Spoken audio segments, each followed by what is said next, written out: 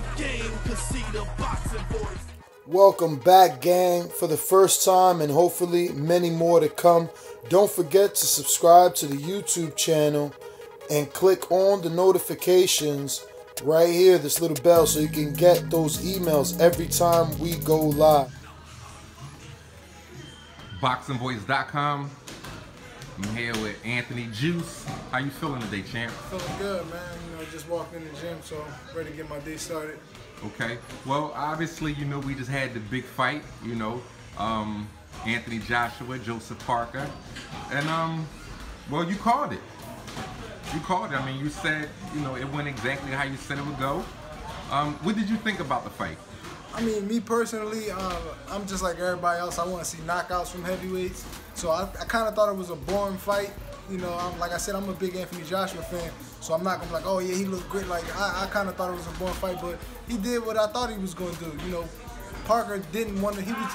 He was. I'm not going to say he wasn't trying to win. But from what it looked like to me, he was just trying to survive. He was cool with not getting knocked out. He boxed on the back foot the whole time.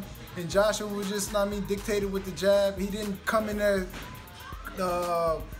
He didn't like try to go for the knockout, coming in clubbing with right hands and all that. Cause you know, like I said, in the heavyweight division, all it takes is one punch. Anybody's chinny in the heavyweight division. So he didn't want to just come in there reckless, throwing straight right hands and get clipped with a hook. And Parker's boxing skill was good, man. Like he got a real good boxing skill. So he was able to, keep Joshua off of him with the jab. So you know, Joshua was content. They said he couldn't go 12 rounds. He made 12 rounds look easy. I mean, based on Joshua's performance, do you think that Wilder may see it the way you just saw, you know, his camp, or do you think they're looking at it as, man, I can easily get this guy out of here? I mean, I know if I know Wilder, he's a very overconfident guy. I mean, I don't know him personally, but judging by the way he acts, you know what I mean, on the boxing scene, like he's a very confident guy. So he's probably looking at it like, man, I will knock him out. But like I said, man, styles make fights, and Parker is going to present problems to a lot of people, and he's going to make anybody look like they're not how they're supposed to look or what we're used to seeing. So, you know, it's easy for somebody to be like, oh yeah, because I had a couple people call me, Wilder beat Joshua easy, judging by what I just saw. Styles, like I said, styles make fights, and Parker wasn't putting himself in danger. He was on point with everything. Like even when Joshua tried to land them uppercuts, like I'm like, if he land one of them, they're gonna take his head off. But he was ahead of the game. Like he knew Joshua was trying to land that shot, so every time he just moved over and got out of the way. Like he was a very skilled fighter for a heavyweight. And he was, like I said, he was a little undersized for Joshua. I don't think he realized how big he was until he got in the ring with him. Like, oh, this is a big dude. Like, I can't get in danger, put myself in harm's way. So, you know, but like I said, styles make fights, so I don't want people to look at it and be like, oh, Wilder beat him easy, because I don't think that's the case. Like, if he go in there thinking he's just going to knock Joshua out, I think he got another thing coming. But like I said, man, I can't wait for that fight to happen. And you heard Joshua say, man, they won it on that side of the pond. So why come to America? Like, I'm an American, but I see what he's saying. Why go to America when I'm selling out Wembley Stadium, soccer stadiums, 80,000 people, and Wilder's fighting at the Barclays Center? He's not even selling the Barclays Center out. I think the Brooklyn Nets stink, and they get more fans than them. So you think it'd make more sense, definitely, to have it over there? Definitely, and then, like I said, like if he's as confident as he says he is, and he knows that he's gonna knock him out, why not go over there? We saw Errol Spence do it, and I was very critical of Errol Spence leading up to that point. Like, man, he's good, but you know he's beating everybody in front of him, and he said, look, I'm going over there. I don't care where the fight is at. I'm gonna go to UK in his backyard and beat him. He went out there and he dogged him, and I'm a firm believer in how Errol Spence went about that situation. If you know you're gonna beat him and you confident in yourself, why not go over there? Get paid and get them bouts. Well, what do you say to the people who might say, well, Errol Spence wasn't a champion, so he had to go chase Kell Brook over there, whereas though Deontay Wilder is the WBC champ, you know, which is a very, you know, probably people consider that as the most prestigious belt to hold. He might be thinking, what do you say to the people who say, well, why should a champion have to go over there and fight him? He has a belt. He's not Errol Spence chasing his first belt.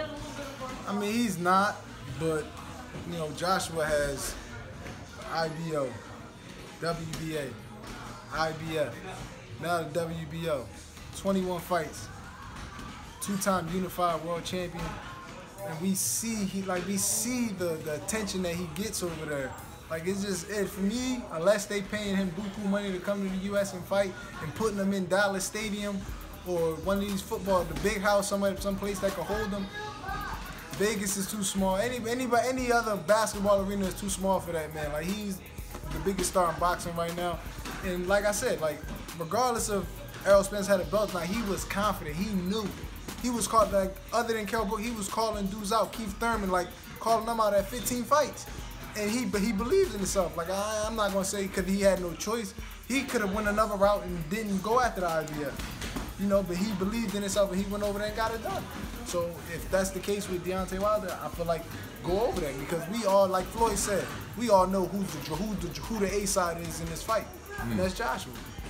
Well, a lot of people have said that one of the things that make Anthony Joshua so exciting is that there's a certain level of vulnerability with Anthony Joshua, and we saw in the Ortiz fight that Wilder is vulnerable himself. Who's more vulnerable, Joshua or Wilder? And take the competition into consideration when you speak about the Klitschko and Ortiz matchups. I mean, both of them are world-class fighters. They both around the same age. I mean, Klitschko, I believe, is older, but he's a lot bigger than Ortiz was.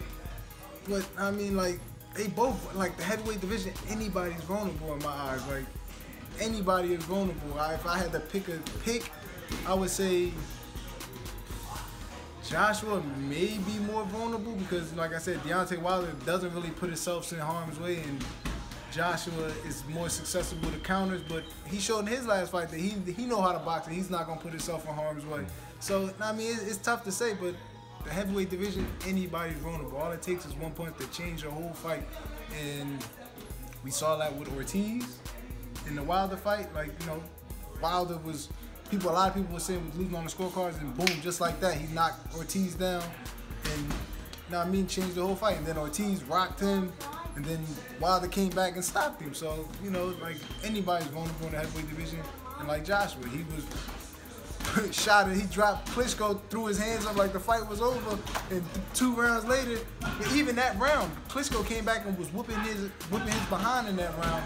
And Wilder had, I mean, while Joshua had to suck it up and get his second win, he came back. So it's hard to say who's more vulnerable. If I had to pick, I'm not, like I said, I'm not going to be biased. I would say Joshua, but I mean, we'll see. But I'm still picking Joshua in the fight. Okay. Does the fight happen now, or do you think that Eddie Hearn will go another route? You know, I mean, because Big Baby Miller is in the mix now. Do you think that Joshua should take another fight before this Wilder fight, or do you even think the fight is going to happen based on the fact that many believe that if Joshua loses, where does he go from there? And if Wilder loses, where does he go from there? And many say that the fight should be built up a little bit more because it's probably the cash-out fight. I mean, definitely the cash-out fight, but I feel like they're on a collision course. The fight is bound to happen. You heard what Wilder said. He says he wants Joshua. We heard what Joshua said. He wants Wilder. So I feel like the fight makes sense now. I mean, you can risk a couple more fights, but I don't see nobody beating neither one of them until they fight each other, and then I mean, we're gonna see who's gonna lose. Like, I like Big Baby Miller, but I don't see him beating Wilder or Joshua. I don't see nobody beating neither one of them but each other. So until they fight, we just gonna have to see. And hey, I don't think they're gonna take another route. I mean, he can, but like Joshua said, if it makes sense and the money's right, why not? You know what I mean? Like you said, unless they come in with a crazy offer to bring you to the U.S., why not stay in the UK and get that money? And me personally, I think Wilder will make a lot more money going over to the UK. So, you know what I mean, I think it makes sense for both sides to make the fight happen now. If we wait, you know what I mean, they just have boxing fans drooling at the mouth waiting for the fight, because I don't see nobody beating either one of them. Well, we saw Manny Pacquiao, Floyd Mayweather on a collision course that took 5 years for them to crash. Could we be looking at something similar here? Nah, I don't think so. They, you know what I mean, like, they run like, the welterweight division was stacked, so they can always, like, Floyd can go another route, Pacquiao can go another route, and it took, you know what I mean, Bob Arum and Floyd to finally hash it out and get the fight done. But it ain't too many heavyweights right now other than Joshua and Wilder. Like I said, there's a few on the outside, but just a few, not as many as it is welterweights. And I don't see them being able to take with 5 years. Maybe I can see another year, 2019 at the worst, but I feel like the fight's gonna happen either late 2018 or early 2019. Okay. All right. Well, Anthony Juice Young, what's next for you? April 21st in Paramus, New Jersey. That's up there. I think that's past like New York. It's kind of far. Okay. How much do you know about your opponent? I seen him fight Ray Serrano, Enver Halili. I fought his brother, Skender Halili. That was my last loss in, I want to say 2016 at Boardwalk Hall. So, you know, I feel like it's a little get back. I'm going to get a little get back. I'm not fighting his brother, so I can't get all the get back. But, you know, I feel like I'm going to take it out on his older brother, you know what I mean, for beating me, the younger brother beating me. Is there anything similar with them as far as styles? Nah, me personally, they come two completely different fighters. Skender was a sledgehammer puncher, and the brother's more of a boxer. And like I said, he can box. I seen him fight Ray Serrano. I thought he was winning the fight until, you know, he started getting the points deducted for the mouthpiece. I don't know what that was all about. You know, and at a professional level, you're supposed to have a custom-made mouthpiece, so your mouthpiece shouldn't just be flying out your mouth like that. So I don't know, but he's definitely a skilled fighter, a lot different from his brother. His brother's more of, like I said, a banger, a big puncher. Has, I think, I want to say all his wins are by knockout except for like 2. And the brother has only 4 knockouts out of his 11 fights. But I mean, me personally, like, just give or take with either one. One's a puncher, one's a boxer. But I think the one that I'm fighting now is a better fighter completely because he know how to box. And, you know, like I said, it's boxing. One punch changes anything. Even if he can't, he's not known to be a puncher. All it takes is the right punch to the chin. Absolutely. Who are you working with to get ready for this fight? Everybody in my stable. Steven Ortiz, Anthony Bergen. I haven't sparred Ted yet, but Ted's a southpaw, so I probably won't spar him. But Tevin Farmer, right? Tevin Farmer. But, you know, work is work. Whether it be a southpaw, right hand, it's a body in front of you. You know what I mean? Throwing punches back at you. So, you know, work is work. Okay. Well, I want to thank you for your time. You'd like to let people know where they can find you at social media? You find me on Instagram at juice_money_LS4 and Facebook Juice Young. Okay. Thanks for clicking on. It's the Boxing Voice, Jay Goodman. What is up, TBV family? Yes, YouTube has been cutting funding to their channels as of late, and with net neutrality going through its process, the internet is changing. If you want to keep your favorite channel intact, coming up with tons of content, and plus get hours and hours of extra content, head over to patreon.com/ThaBoxingVoice to become a member of the TBV family and help support the channel. Peace. The game, 'cause see the boxing voice.